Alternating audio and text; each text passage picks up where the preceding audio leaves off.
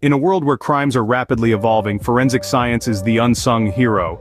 Blood spatter studies, an indispensable tool, are often the key to unlocking the truth. Picture a droplet of blood.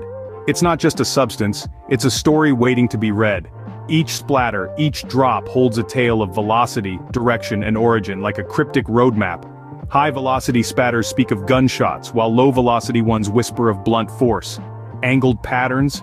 They're hinting at the direction of the attack. Blood doesn't lie. It's a silent witness, etching the truth in patterns and droplets. It's a language forensic scientists have mastered. Blood spatter studies. They're not just about blood.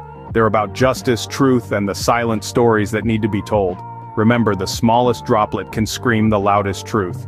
So, next time you think of forensics, think of the tales told by blood spatters. A tale of truth, justice, and silent whispers of the untold.